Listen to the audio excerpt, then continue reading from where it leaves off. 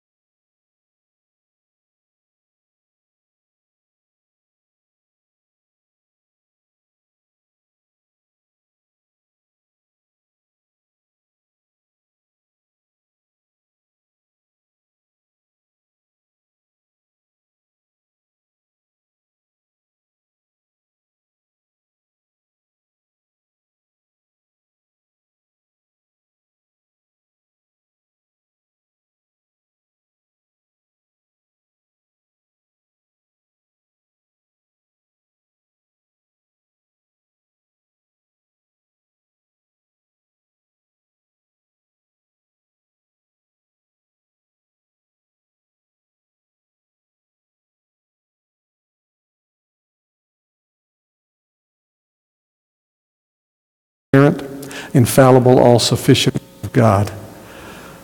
Wow. Wouldn't you love to have been there? The first of his signs, the first of 7. John writes his gospel account around 7 miracles that he calls signs. We'll be looking at some of those in the future. Thank you. Please be seated. We need to think about how Jesus showed his followers, this band that he's putting together, these men who are following him, who simply responded to come and see, how he shows them early on to look for the miraculous in the mundane. The miraculous in the mundane. I don't know how many of you remember David Sitton. Missionary trainer. He pioneered blazed trails in Papua New Guinea. And Mary, you spent a summer in Papua New Guinea, didn't you? Or maybe longer than that even. Papua New Guinea, that island which is infamous for missionaries because of so many different dialects that are there. So many different tribal dialects. And when David was with us a few years ago now, after he had preached our youth conferences, I asked him to come and preach at Bethel. And he told the story about one of his first encounters there when they were going into a village, and they'd been doing some studying. They had enough information together to go and try to communicate with this tribe that had before this never been encountered by the gospel. And so he was undertaking to do that. They were sitting on a log around a fire, the leaders of the village. Someone was translating for David. And as he was sharing with them, a couple of things happened. One of the things you remember he told them was he shared the story of the Creator and the flood, and he was walking them through Bible storying. Big tears welled up on one of the chiefs. And he said to them, How long have you known this? Because he had told them the gospel. How long have you known this? And David said, well, this happened 2,000 years ago, and people in the country I come from, we came to that country knowing this, and for hundreds of years. And the chief said, why did it take you so long to come tell us? Whew. Something else happened, though. Remember? He said, out of the darkness, this witch doctor appeared and was just all irate and upset that was talking to these people about a spirituality that they had not learned from the witch doctor. He was very incensed about it, and he threw his stick down and began to chant, and the stick levitated. It actually came up off the ground. And David's watching this, taking all this in. He said, Bill, I don't know what came over me. But he said, I was just filled with a holy indignation, and I said to him, my God can make that stick stay on the ground. And it went to the ground. And the witch doctor began to chant over it and work himself up, and the stick stayed on the ground. And it got more and more feverish until suddenly out of the darkness came a man with a machete who took a swing at David's head, and he ducked and he missed cutting off David's head with the machete.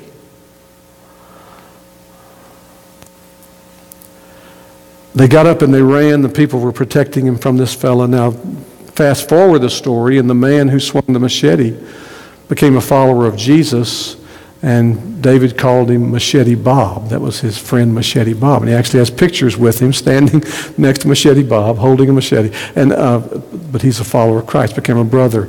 But the people told David, in all of that acting, they said, your God has more power than our gods. We'll follow your God. And for the first time in my life, when David told me that,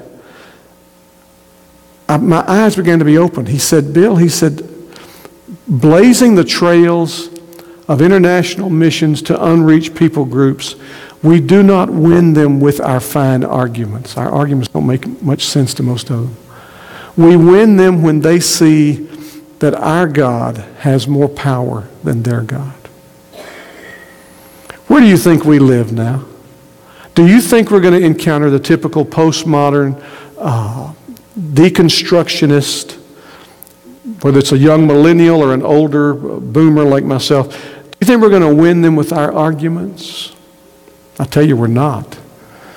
They've been raised and have been drinking the poison to believe that we believe fairy tales. We believe myths.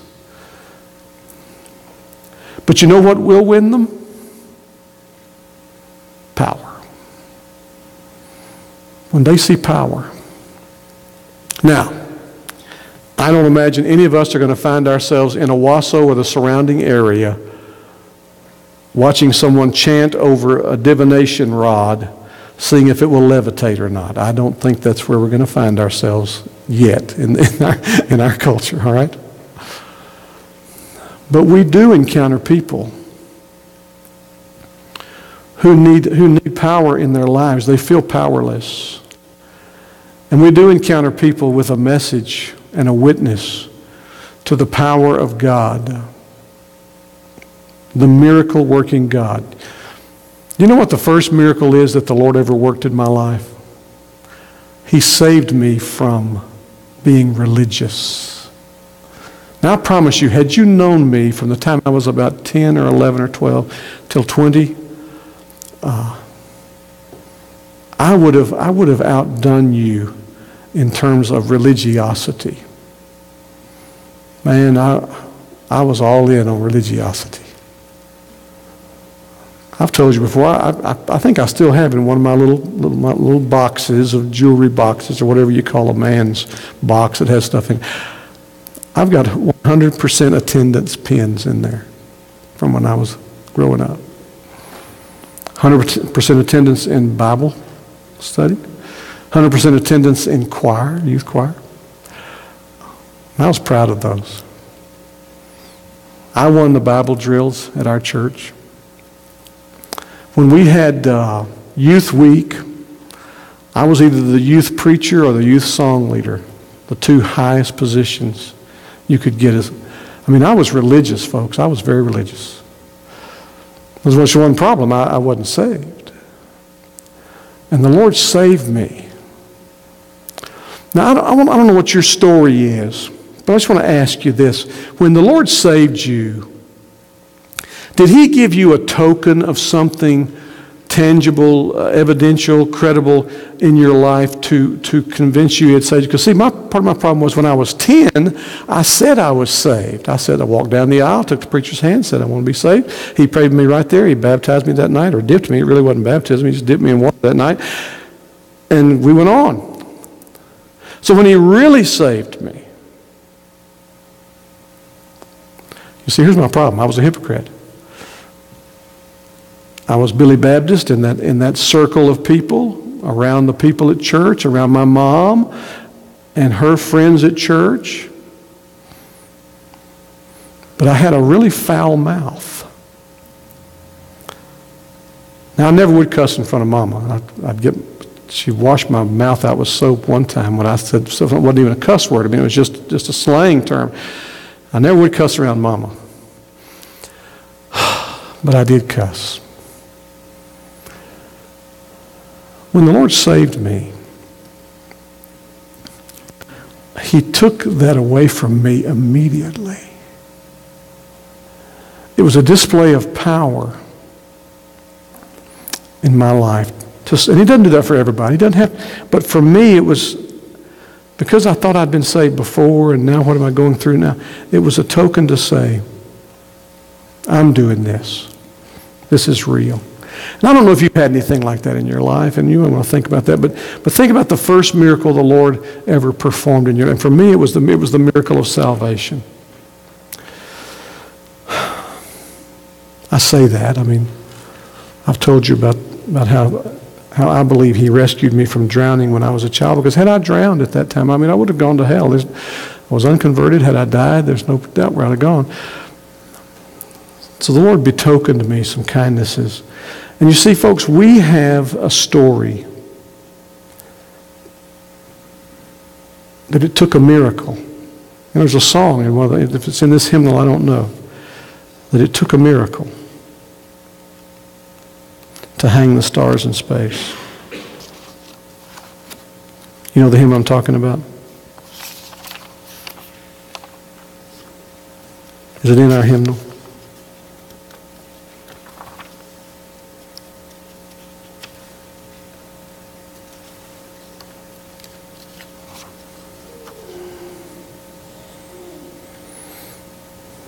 It's not in our hymnal. But it talks about the miracles that God did. But then it zeroes in. The real miracle is when he saved me, when he saved my soul. It took a miracle of love and grace. And we can talk to people who need power in their lives. They need something, they need someone to come and rescue, to deliver. I thought it was interesting that this woman that Karen's cultivating, when they had that exchange, and Karen told her she was grieved to hear that she was having to go back to her home state to go to court for divorce proceedings, that she'd pray for her. And the woman said, can I get a hug? What was in that? That woman needs someone to move on her behalf. She's feeling bewildered. And folks, I'll tell you, we're around people like that all the time. They may not ask for a hug initially, but they want to know that there is hope. You know what I think we're guilty of sometimes? I mean, I have to guard myself about this. Is we're guilty of being very quick to deliver the bad news to the generation around us, you know?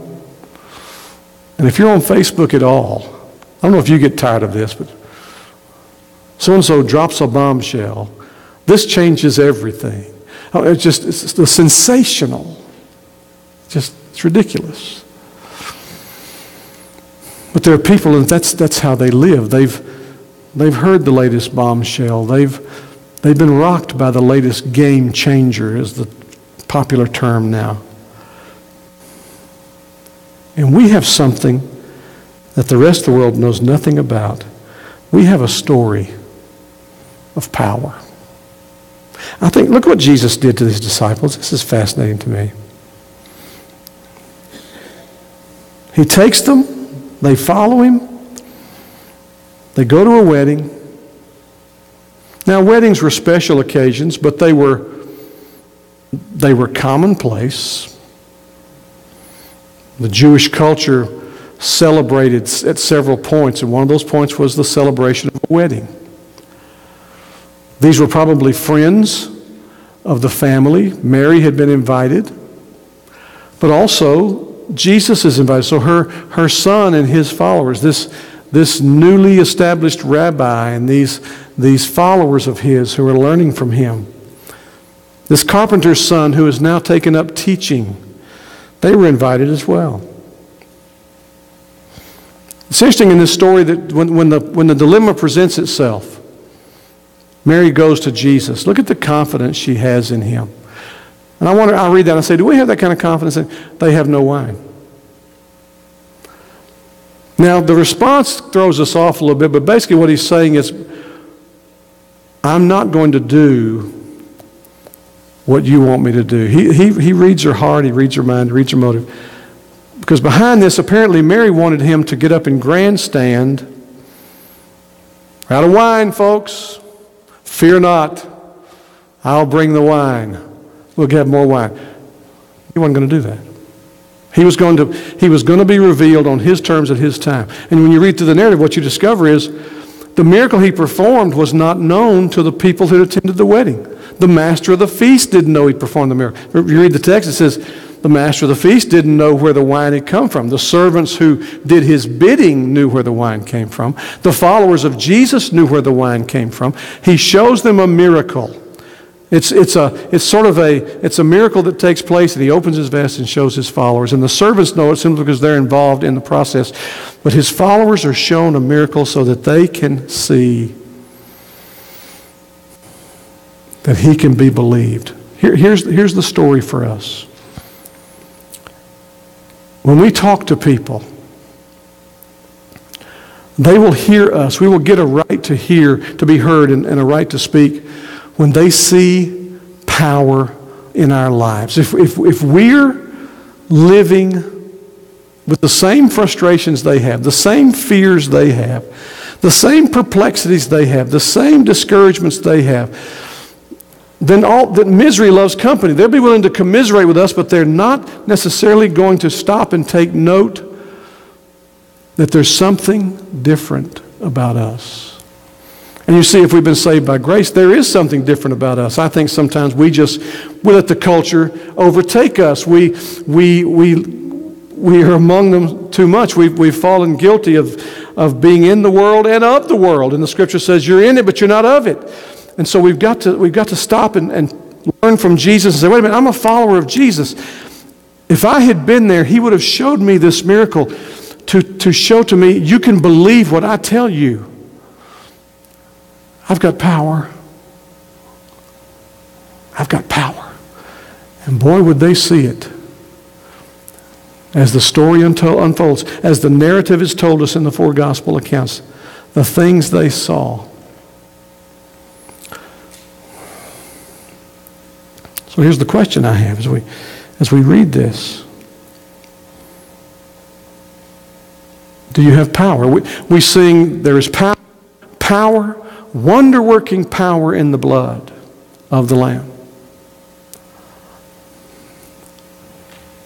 Do we live lives that speak of power? Isn't that all we hear about today? What are we hearing in the whole political discussion? Who has the power? Who has the delegates?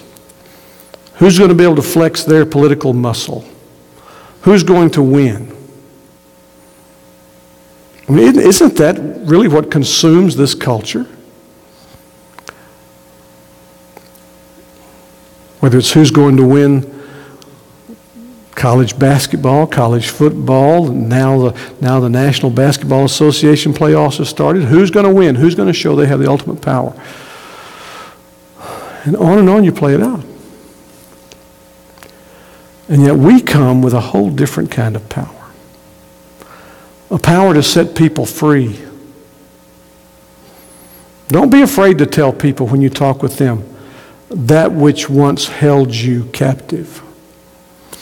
Paul writes to the Corinthians, if you remember, and he makes this list. He says, haven't I told you that this lifestyle and this lifestyle and this lifestyle, that no one who lives this lifestyle will inherit the kingdom. You'll not see the kingdom. And then he says this fascinating. He says, and such were some of you,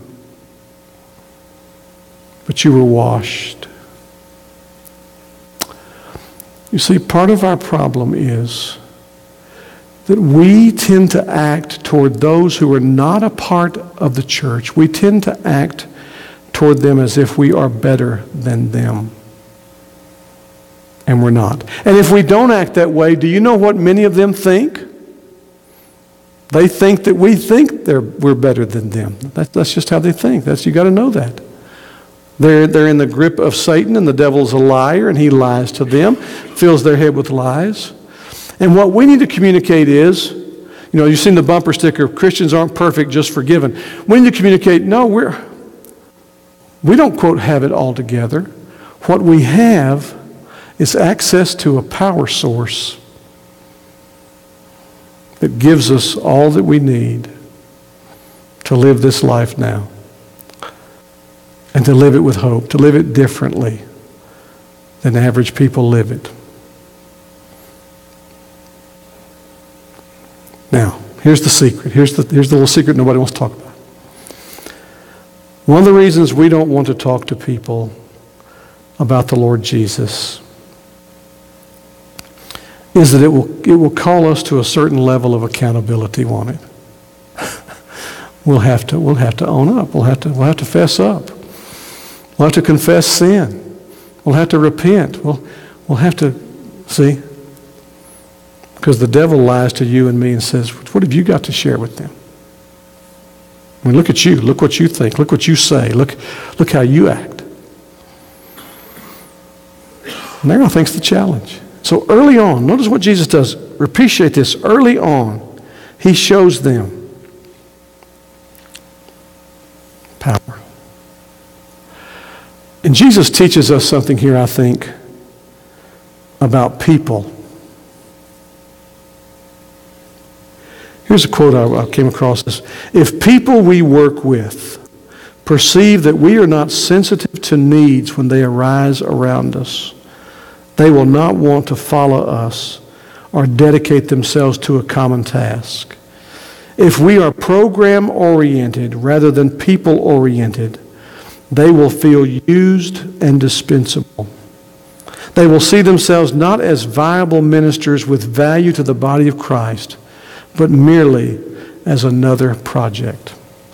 Or, another way to say it is, they will simply see us as interested in them to make them another cog in our wheel, to give us bigger numbers. That's what folks think generally. So that's why they come in with the attitude, what's in it for me? What have you got for me? Because they figure there's something in it for you.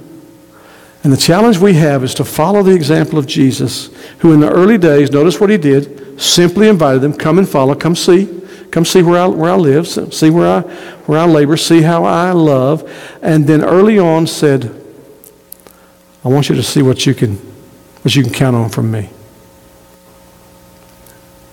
There was a real need at that wedding. And Jesus met the need on his own terms. Almost secretly. Almost secretly. Yet he met it. And he would call us, I think, as his followers to say, you want to come and see? Come see this. And then challenge us with, what do you see? What do you see around you? Because you say, well, Pastor, I don't know how I can perform a miracle in front of people. Do you know what one of the miracles is that you can show people? Unconditional love. You say, well, how's that a miracle? Because the only way you can show somebody unconditional love is if you've been a recipient of the miraculous grace of God. That's the only people that can show it.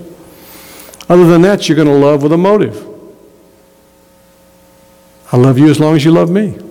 I love you because I enjoy being around you. I love you because of what I think I can get out of you. No, unconditional love says, I love you. Whether I ever personally see any benefit that accrues to me or not, that's not, I love you. I love you. That's a miracle. And if you don't appreciate it, just go and love a stranger that way. Go and love these folks you're talking to about, come go to church with me. Because they don't find it anywhere. They don't find that in the world. The world doesn't even try to imitate unconditional love. Because it can't. It's a unique property of Christians. It is an expression of a miraculous work of God. Don't discount that. You don't have to make sticks levitate or stay on the ground. You can simply love people in a way that nobody else loves them. And when you do that, you know what they see? They see power. Power. A source of power that doesn't come up at any other time in their lives. We love them to serve them. Think about our church statement. We want to follow Christ. We want to love God. The first commandment. The first commandment is love the Lord your God with all your heart. We want to love others. Love your neighbor as you love yourself. We want to serve the world. You get that? You see, follow Christ, love God, and if you do, a heart flows out to love others with that agape, unconditional love. And when you love others, you're going to be put in the position of serving. You're going to stoop to serve. You're going to serve the world. And I promise you, folks, that is miraculous today. And we, the Church of Jesus Christ, the blood-bought sons and daughters of the living God, we're the only ones who can show that to the world. Nobody else does. Nobody else can. We are uniquely equipped for that. So Jesus, early on, John says, performed this sign to introduce his followers to his power. And promise them along the way, you will do greater things than you've seen me do. And we can. Come see. So maybe as we think about the challenge we've given one another to invite folks, just come and see. Come and see where I worship. Come and see where we attend church. Come and see. Come into my life. Maybe we need to add to that.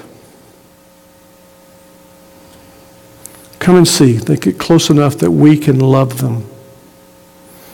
Now, I haven't been in on the conversations, but I'm just going to guess that the lady Karen engaged felt some kind of love from her, that she would want a hug from her. Isn't that interesting? Isn't it interesting?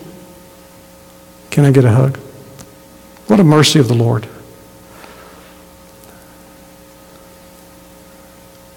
That means for somebody like me, that's not much of a hugger, I need to be ready to do that. I need to be ready to show power. And if folks know me, they'll know, wow, that took the power of God for that hug. Let's pray. Oh, God.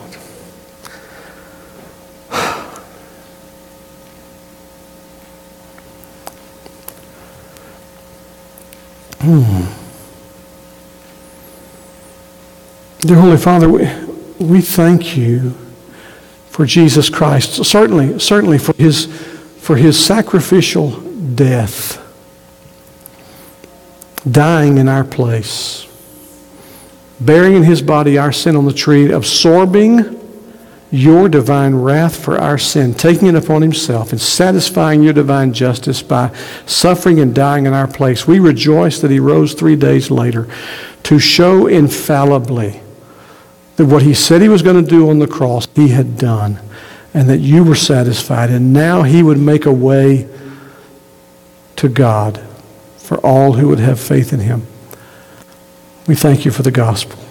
Lord, we also realize that there was a span of 3 to 3.5 years that he lived, and oh, what he showed.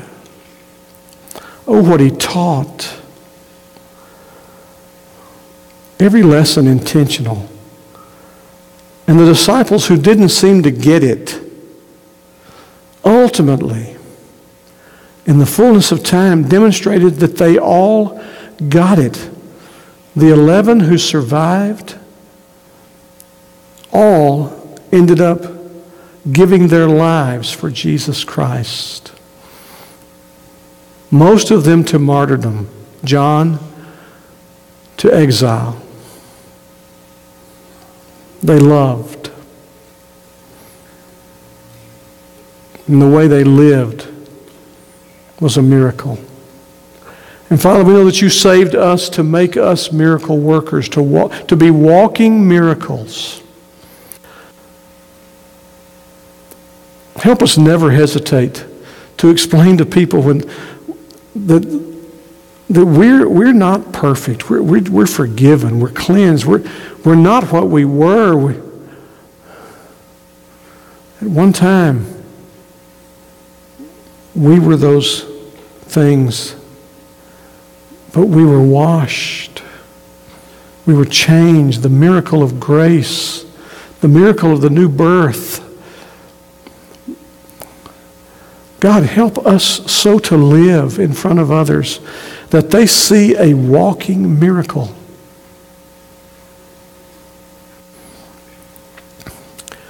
And then help us to love them and speak to them about the power of the gospel in such a way that we could say with Paul, we're not ashamed of the gospel of Christ, for it is the power of God unto salvation to everyone who will receive it.